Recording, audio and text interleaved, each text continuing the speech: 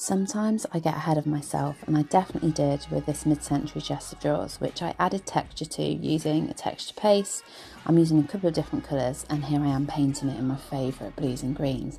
The thing is, I think it looks beautiful. The idea was something that looked quite coastal, like a coastal landscape, and it was all going to be textured and tactile and you'd want to touch it. But I did this a few years ago, and I think it maybe was a bit ahead of its time, but I'm hoping now if I share it again, someone will like it.